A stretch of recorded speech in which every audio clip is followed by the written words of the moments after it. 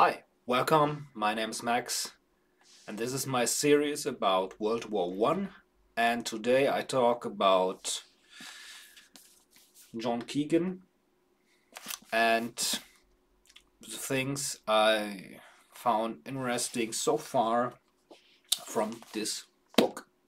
It's a very good written book, and it's the first book I read in English about the topic. Of course, I read a lot of German works. I was educated in Germany in history, so in school, and but I have to say we have pretty much a good take on World War One, even though it's only seen as a gateway to World War Two. So, which also Keegan says. He says in one of the first chapter that it's only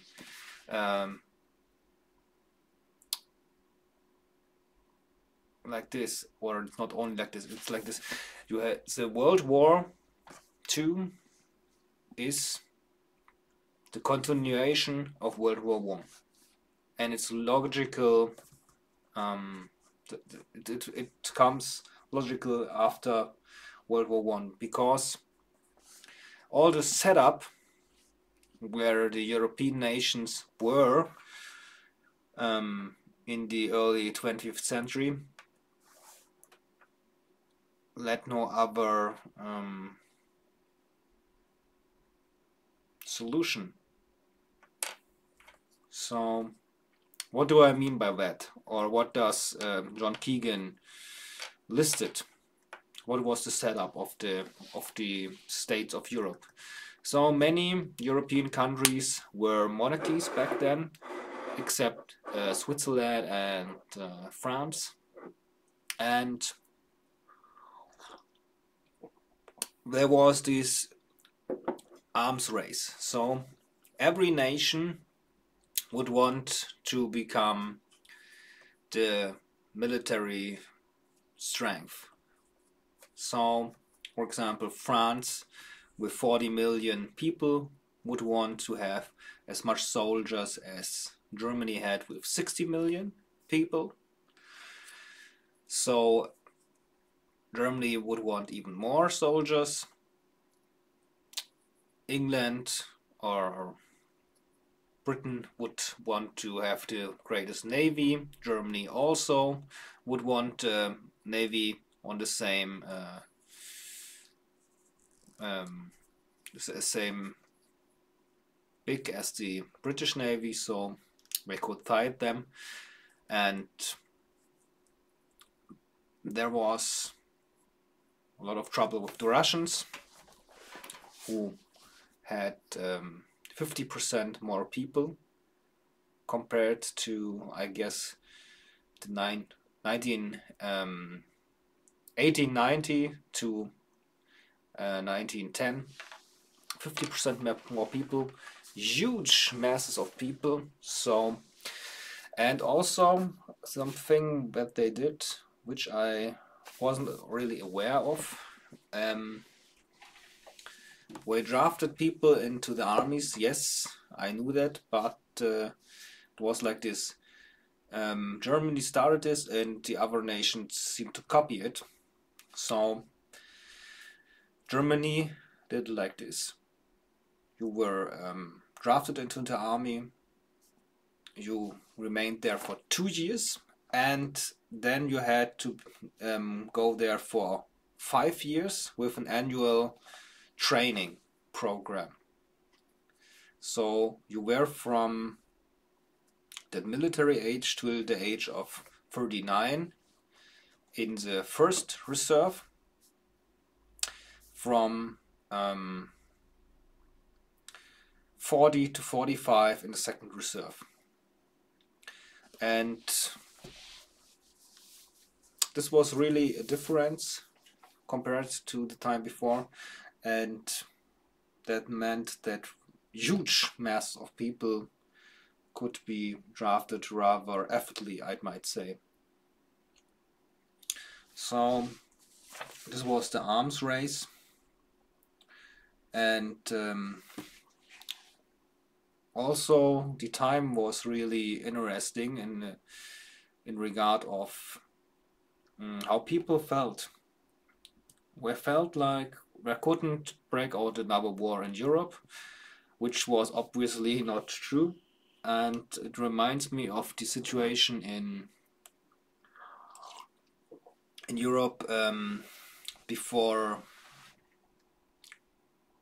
the Crimea War in 2014, but also the time after the first Ukraine Russian war, where people said like, nothing will happen in Europe, and even though it factually happened, and people were not prepared. We had no people who told them how bad the consequences of the war are. So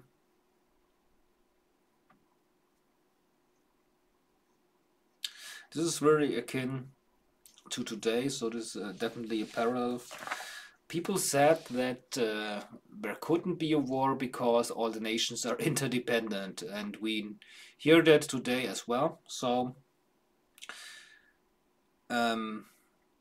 people said that because everyone was indebted to everyone, especially to the Americans, there couldn't be a war. Something along these lines, and this would not happen. There was a man named Angel, John Angel, something like this. I have to look it up. Maybe I read it. Norman Angel, and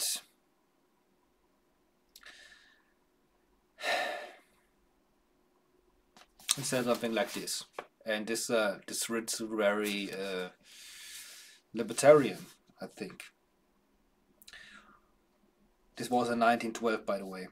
Commercial interdependence, which is the special mark of banking as is the mark of no other profession or trade, is in quite the same degree. The fact that the interest and solvency of one is bound up with the interest and solvency of many, that there must be confidence in the due fulfillment of mutual obligation, or whole sections of the edifice crumble, is surely doing a great deal to demonstrate that morality, after all, is not founded upon self-sacrifice, but upon enlightened self-interest. A clearer and more complex understanding of all the ties that bind us to the one of the other. And such clearer understanding is bound to improve not merely the relationship of one group to another, but the relationship of all men, to create a consciousness which must make for more efficient human cooperation a better human society. So, yeah, it would not be like this, as we know. This was 2 years before World War I. And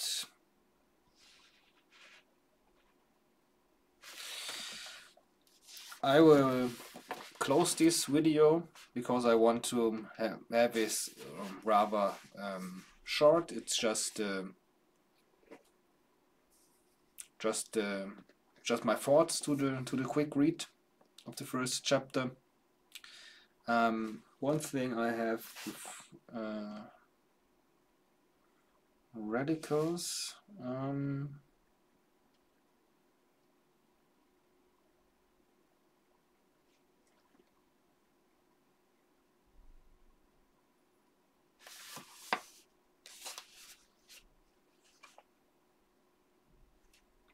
Okay. Yeah, this point. Yeah, I found it interesting because generally, I'm not that much into Marxism. However, you have to note that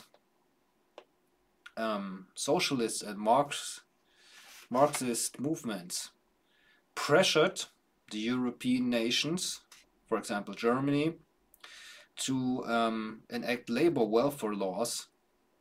So even though I don't think